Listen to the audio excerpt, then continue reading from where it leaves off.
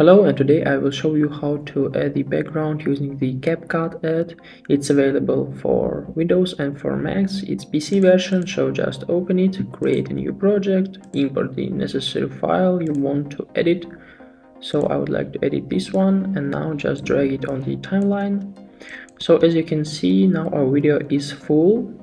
But what if we want to make it a little bit smaller? So as you can see, there is no background right up here, and to edit we just need to click on our video on the timeline, then go to video, go to basic and scroll down.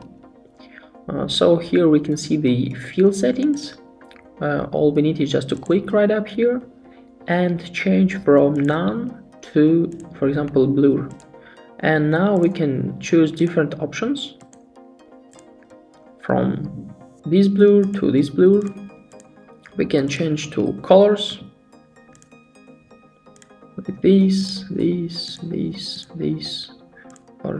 or we can change to different styles. It's Christmas time, so we can just change to this,